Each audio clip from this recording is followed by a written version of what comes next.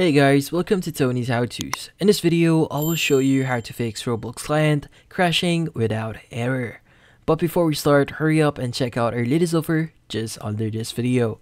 So let's get started. So there's multiple things that you could do here. So first thing that you might want to do here is adjust your graphics settings. So we recommend you to use the automatic settings. So go ahead, open up any game, and from here click on the Roblox icon that you see at the top left of your screen, and from here go to settings. Now from here just scroll down a bit until you see the graphics mode here.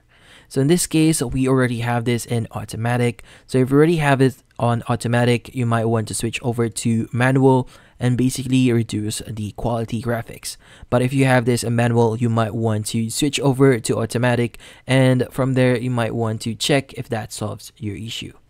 Now, if that doesn't solve your issue, the next thing that we want to do here is update our graphics driver. So updating your graphics driver actually depends on the type of GPU that you have installed. So in this case, I actually have AMD. So go ahead and go to your Windows Start here. Just type in AMD and you should be able to see the software for your GPU. And from here at the top right at the home page, you should see an option that says download. Now from here, go ahead and install that and see if that solves your issue. Now, if that doesn't solve your issue, the next best thing that we could do here is disable a few background applications. So go ahead and press on Ctrl-Shift-Escape on your keyboard to open up Task Manager, or you could go ahead and search for it on your search bar here. Just search for Task Manager. Now, if you don't have this specific UI that I have right now, you might want to press on the option that says More Details. And from here, you should be able to see these options here. Now from here, choose any of the applications that you are not currently using. So in this case, I'm using two browsers. So you might want to close one of the browsers that you are using here, because sometimes that will be the cause of the issue.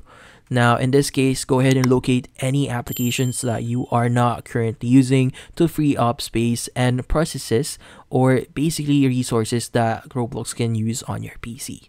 Now once you've done that, go ahead and see if that solves your issue. Now if that doesn't solve your issue, the next best thing, or the best thing that we could do right now, is basically reinstalling Roblox. Now to uninstall Roblox, go to your search here and just type in uninstall, and basically click on the add or remove programs option. And from here, go to the search list option and just type in Roblox. And from here, you might want to choose Roblox and basically uninstall it from your PC. Now, once you've uninstalled it, go to your Roblox account on your browser.